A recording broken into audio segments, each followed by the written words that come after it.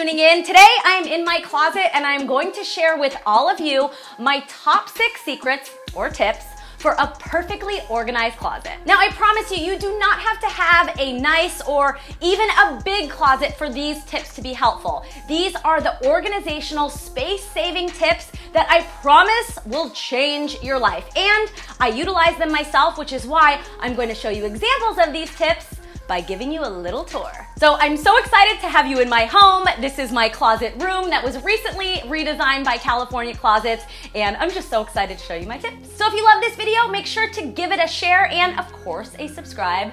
Just click that button below. I think it is so important with smaller spaces for your furniture to do double duty. For your bedroom, I think it's smart that if you have a chair or a bench in your room or even an ottoman like I have here, that you can actually store stuff in it. See, look at what I have. This is an ottoman in the middle of the room, but when you open it up, you see all my jewelry and my handbags are here. And I got this one from Home Goods and I think it was like $100, so you can buy them really affordably. So think about that if you feel like you need some extra storage. Do you have room for maybe a chair or a little ottoman or a bench? And make sure you can store stuff in it. Now I've used these things for years, actually probably decades, and they are ideal for sectioning out big drawers. You know when you have a dresser, usually you have a big drawer and then everything kind of floats in it? Well, I love these drawer dividers because they create 3 mini compartments in one big drawer. And they're ideal for organizing smaller items like your socks, your sports bras, your underwear, your bras. For me, I'm only gonna show you my one drawer because I'm not showing my underwear and bras.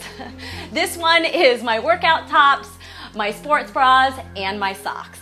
All in one drawer, organized perfectly. And these things are cheap. I'm going to list all of the products I'm talking about in the description below. This last tip leads me into my next tip of rolling my clothes. Now, I always roll my clothes because I feel when you're looking at your drawer, when you have a bird's eye view looking over, you can easily pick up the rolled clothes and kind of see what's layered under rather than looking at a drawer and there's a stack of clothes and you're like, which one? Like, I don't know which top. Like, for me, I feel like rolling your clothes maximizes your space and also minimizes wrinkles. And I just love like the little burrito effect and looking at everything, and it's just so much easier. For deep shelving spaces or high, hard to reach shelves, I always like to use trays to create a pseudo drawer. For instance, you see this space that I have here. It's this huge shelf, and normally you would just throw a bunch of stuff in there and just very disorganized. For me, I'll organize things nice and neatly in the back of the shelf. And then I will organize a bunch of things on the tray. That way, when I need to get to the back of the shelf or even the tray, I can just slide it in and out. So smart.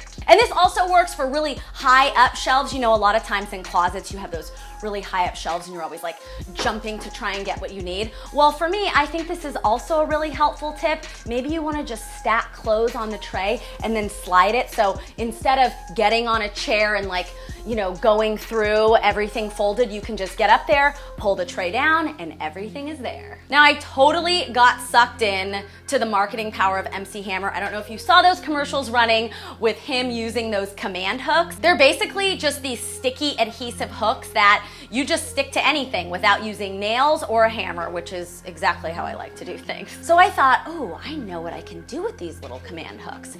So, the wall way back behind where you hang all your clothes, I like to use this spot to hang my handbags. So as you see, I just stuck that command hook back there and now I hang my crossbodies and just really thin strapped handbags. And you would never see them. And you wouldn't believe, but this little silver hook is also just a sticky hook, and I hang like 10 things on it and it hasn't fallen yet. Now, and you can also use these hooks to hang necklaces, belts, scarves, whatever you want. This next tip is a little trick we used to use in the wardrobe department when I was working on movie sets and music videos, and it is called waterfalling hangers. And I think most of us can relate to the fact of having way too much stuff.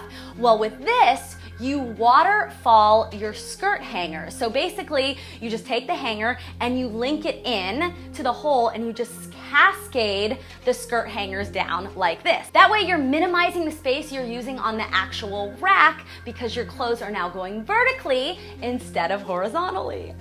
So smart. So now's the time for you guys to let me know if you thought these tips were helpful. I really hope that they make your life easier and more organized, because an organized life is a happy life. And you will also see more photos of my closet on my Instagram, so make sure to follow my life and images over there. And if you haven't subscribed, please do so right now. And if you have a friend who needs a little help in the organizational department, just share this video with them. They'll be happy you did. And thank you guys so much for viewing. Bye, everyone.